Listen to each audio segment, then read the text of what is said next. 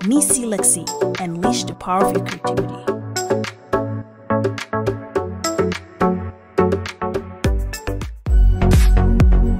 Good morning. Hi, how are you guys? Welcome to Neecee, Lexy. If you're new here, I'm a content creator, digital marketer, as well as a blogger. And today I'm going to be talking about the rise of imperial content creating, FOMO for your brand, which is basically fear of missing out when it comes to content creation. If you're new here, welcome, and make sure to hit the subscribe button because I produce a lot of content weekly on digital marketing, on Boss Up With Me, Girls Like Editions, where we talk about networking, we talk about business ideas and personal branding.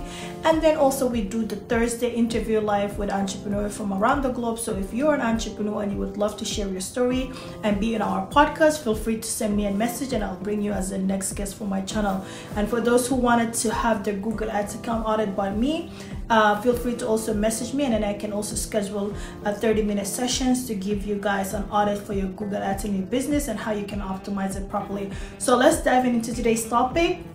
As the title mentioned, we are going to talk about the rise of imperial content creating and the FOMO for your brand. So what does that actually means to you? So in the ever-evolving landscape of digital marketing, staying on top of things means you constantly have to look into new trends, you constantly have to capture like attention of your audience and things like that. And one thing that, you know, in order for you to gain a significant momentum during viral contents or trendy topics and things like that, sometimes you have a FOMO experience or feelings, which is the fear of missing out, and you want to be able to also kind of jump into the bandwagon of becoming within that. So one thing I would say is that imperial content refers to like something that is temporarily, fleet, or short-lived digital marketing, often lasting within 24 hours, or it could be like like Instagram stories, it could be Snapchat, it could be Facebook's stories. That is currently like the popular things that is happening. And what can you do in order for you to optimize your account? So when it comes to imperial, and I'm probably pronouncing that word wrong, content work. So that's like, you need first of all authenticity. That's number one thing. What that means is that you need to thrive on authenticity. You need to be able to have raw and publish nature of this post, and it needs to also foster like genuine interest for your audience and connections with your audience. What are you trying to say when you're posting a story? Usually stories are maybe like a short reel of what's about to happen, or it could be stories of your pictures. So for me personally, for my on Facebook page, I tend to share stories of like a created content from other users that I find it pretty interesting, or it could just be simply motivating code, or it could be just be a new pictures that I wanted to post on my Instagram and I want to share it on the story to show you guys, you know what, I have a new photos and here's just some cool stuff. Or sometimes it can also be products from my online shoppings at www.neeseelexy.com/shops. So I have a lot of merchandise there and I want to be able to share it in the stories. Or it can also sometimes be if I have a guest speakers on my Thursday podcast shows and there is a new artist that is coming in or new entrepreneur, I'll put those on the story first, and to just kind of, it's almost like a news thing. It just stays this for 24-hour advertising that this is what's gonna happen, for people to expect something new. Urgency and exclusivity, that's basically what that story usually content looks like. When it's because it's the temporary nature of the stories and for your Instagram and your Facebook and things like that, you want to make some sort of surge urgency of things. Like if you're doing a promotional, you're doing a sales and things like that, this is where you can actually just kind of share it. And if you create sharing other people's story because it's something that you're just kind of interested in for the moment and you're trying to share it with your audience, hey, look at this cool code or look at this cool stuff, you can share it in your story. After 24 hours, it will just simply disappear. Stories tend to have a high engagement because, especially if it's something that is relevant, if it's a short picture that is really cute, or if it's like a sales that is happening, people usually tend to react to it. They'll either put a heart on it, put an emoji, any emoji that is related to their feelings that they feel once they see your stories.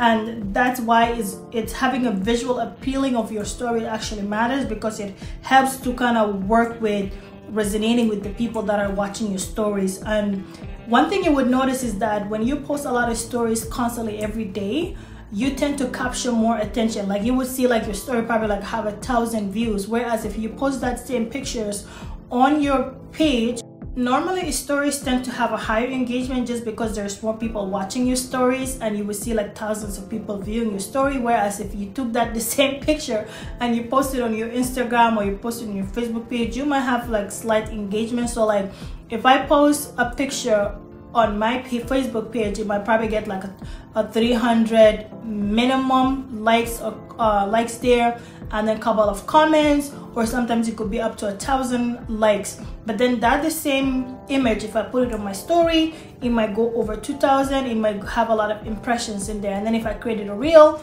there might be a lot of people actually playing the reel as opposed to actually liking it. So every things that you do in your social media have a different audience and a different way of people kind of engaging with it. When it comes to story, there's obviously a lot of people that might actually end up viewing it. That's why visual appealing is really great. And strategy for hack. So what's the strategy for you in order to create the FOMO for your content or your stories? So try to limit time offer, promote flashy sale, exclusive discount, limit the time offer through your content, and your audience have like a short window for them to take advantage. If you're an e-com, maybe you want to be like, hey, this is a 24-hour flash sales, hurry up, get the deal.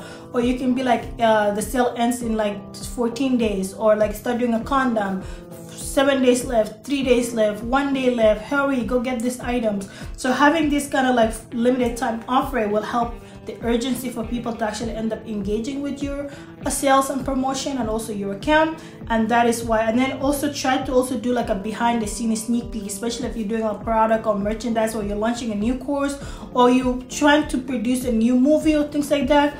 Give people a sneak peek behind the scene of what's happening, because they want to see like how you actually come about creating that particular content, creating that particular stuff. So once they see the behind the scene of the stuff of the process of you actually producing the product, they might be able to kind of engage with you, because they're like, oh my god, this is so cool, this is actually how it's done, like I'm excited to actually finally see, so I can actually purchase it.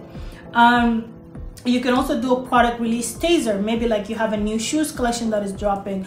Me, I tend to do a lot of those, especially whenever I release a new collections. I tend to do like the image stalking, or do like a little video, and also share it in my stories, or share it as a reels. And these tend to work really great. And then if you're gonna be doing a live event, maybe this is also, you can also go in there and then kind of do some coverage, talk to people on the live streaming. I do go live on Facebook sometimes, and I felt like my live on Facebook is more engaging as opposed to the live going on Instagram, because I'm not really a person who goes live on Instagram like that. But I know when I do go live on Facebook, I have a lot of engagement, and people don't tend to end up joining, and some of them also end up joining after the fact when the live actually ended. So these are some things that you can also do, where you can talk about the product release on your live videos, you can talk about it, share it in your stories and things like that. Another thing you can also do Q&A session. Maybe you want to get more insight about your audience, to get to know like what exactly you're up to, and this is the time for you to be able to kind of like, you know, do Q&A, where you get to hear about what people think about your product, what other things that they need and things like that. If you create products, it's really great for them to be able to discuss with you as to what's going on with their life. And I would also say consistency in posting. Try to be very consistent. If you're going to be posting every week, at least a minimum of 3 posts per week is ideal, and make it more consistent, because people want to come always to your page and find something there. They don't want to come and find a ghost account. One week you're posting so much, and the next week you go ghost for like a whole month or a year, and then you come back again, and then you expect the same people to react to you. No. People have short-term attention spam, so if you're not producing or you're not providing them with content, they might end up just leaving and go to the next person. So try to be more consistent, and consistency is a key for you in order for you to kind of like, you know, grow your channel or grow your account. Use interactive features. So maybe you want to use some emojis, you want to use some sort of like cool features and things like that. That will also help. And also try to cross promote across platform. Maybe you would post it on Instagram, you post it on TikTok, you post it on YouTube, you post it on Twitter, or right now it's called X. So having a cross platform will have different reactions and different expectation or how people will be able to react to you, and then try to analyze your matrix and make sure that your matrix is actually telling a story overall. What you want to do is like you want to evaluate what's going on, and you measure your success of these mediums and the data analytics that you're capturing from each platform, so that way you can determine which platform actually offer you better results. Okay, once you have evaluated all the result of the matrix, then you can determine which platform you want to continue on doing these features and you want to continue on posting, and then what other strategy you can do to optimize this platform better. If you find this video was really valuable on how you can go forward with your new year in order to have a better digital marketing plan and structures and strategy when it comes to short video postings, your stories and things like that, make sure to hit that, like this video, making sure that let me know that this video was very helpful to you.